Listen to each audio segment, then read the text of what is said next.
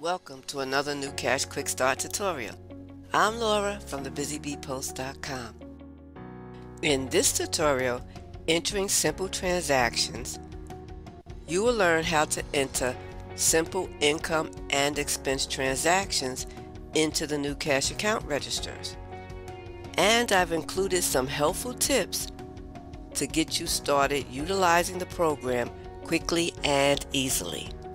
If you like my tutorials and find them helpful, please subscribe and don't forget to give a thumbs up.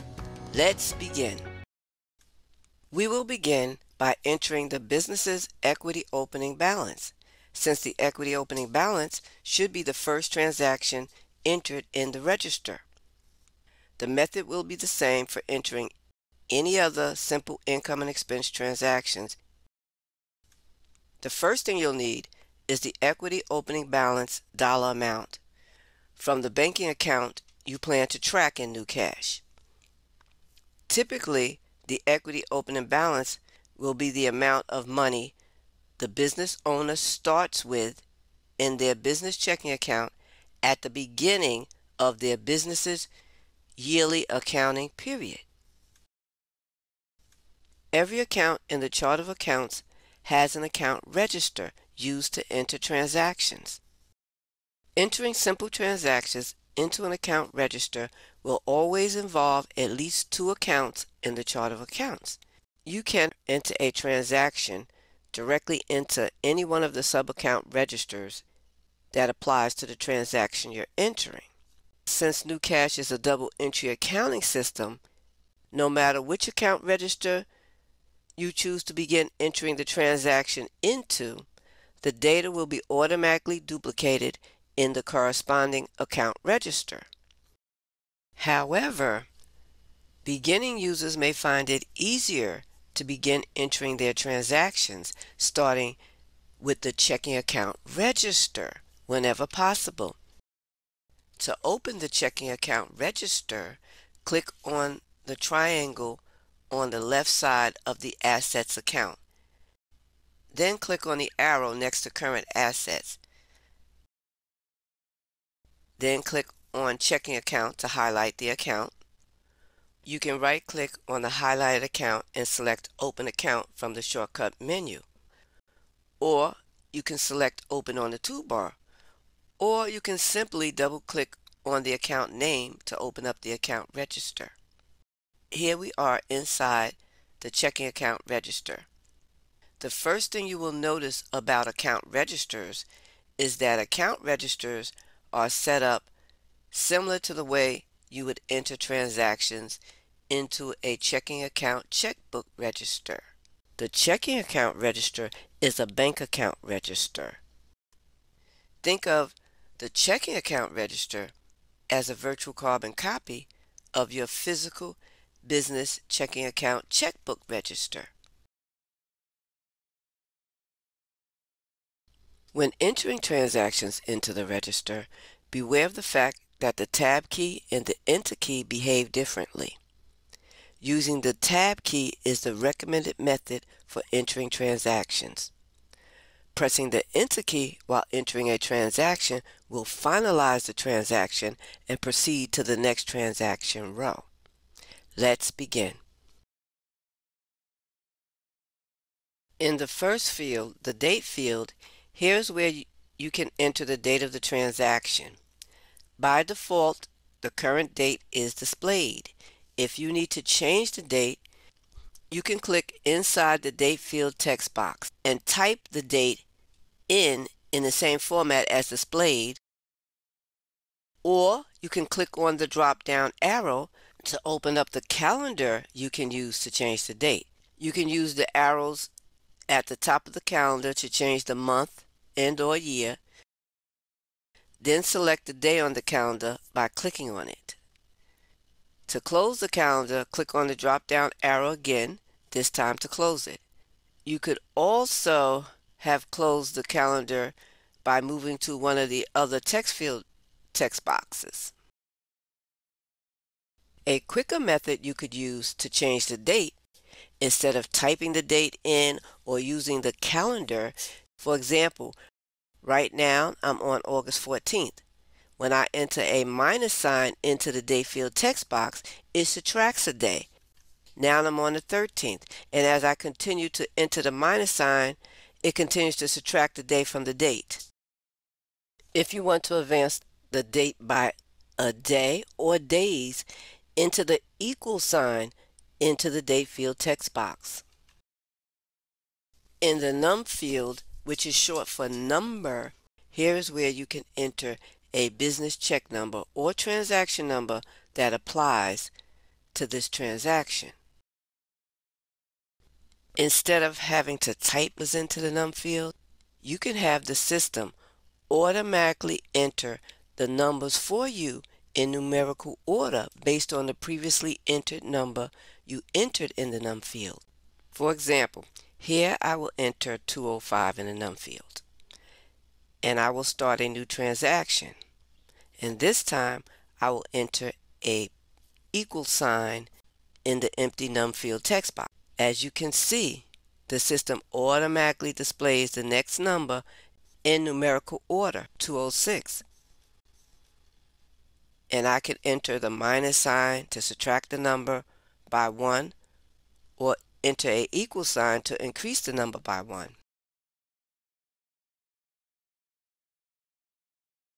The description field is used to enter a payee or any other information that describes the transaction. Here's where I will enter opening balance. Gnucash has an autocomplete feature that stores in memory the data you enter in the description field. The autocomplete feature is designed to save you time on data entry.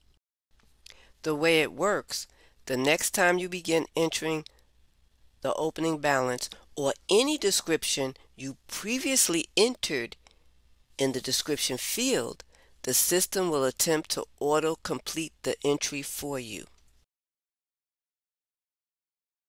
If you need to add any additional information about a transaction, you can by displaying the notes field. To view the note field, select View on the menu bar.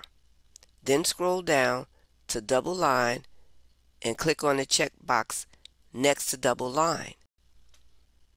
Here you have the notes field. You can use anytime you have a transaction which requires more space to enter information about that transaction. To hide the notes field and return to the basic ledger view, select View again, and this time click on the double line checkbox to remove the check mark and return to the basic ledger view. The next field is the transfer field.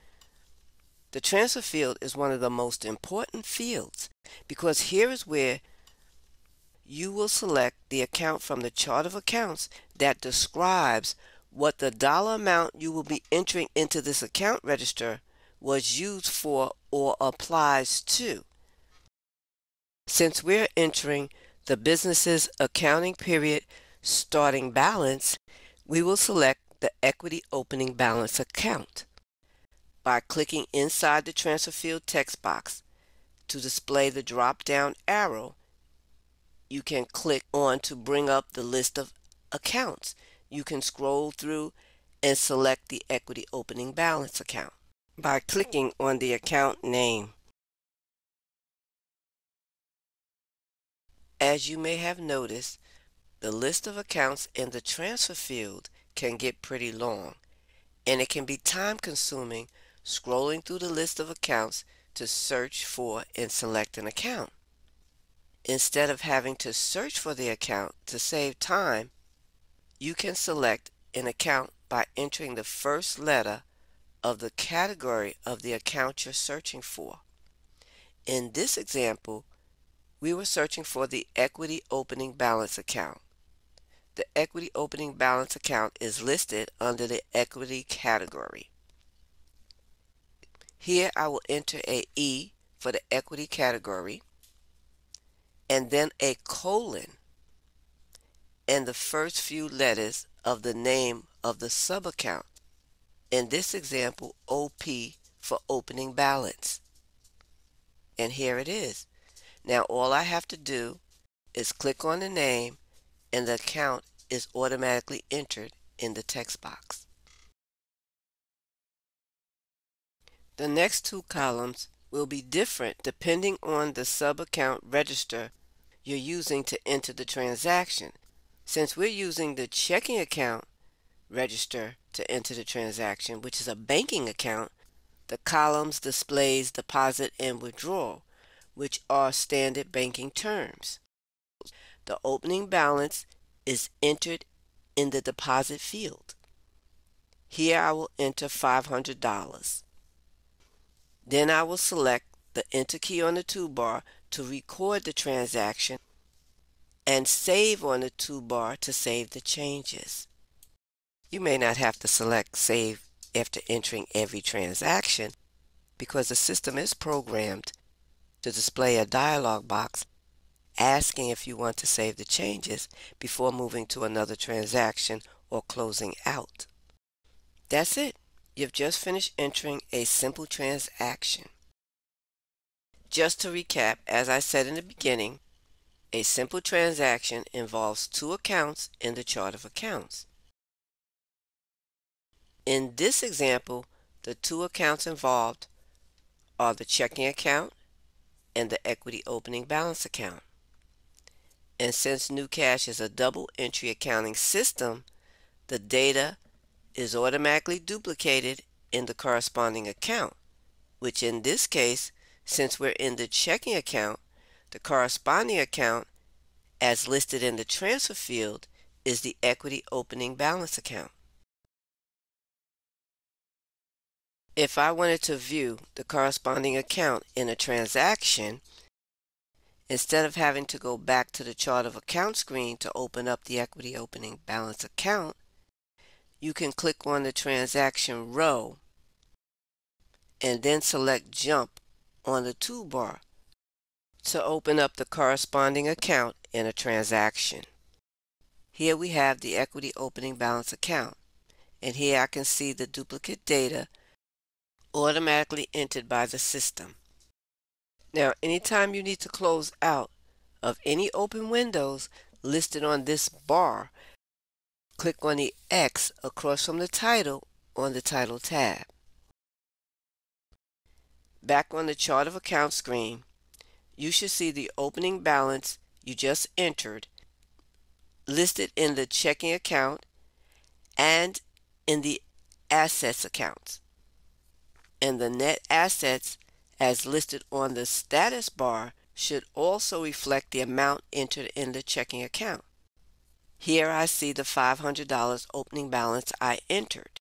Now you know how to enter your simple income and expense transactions in Gnucash. Thank you for watching, and don't forget to subscribe so you don't miss a single episode.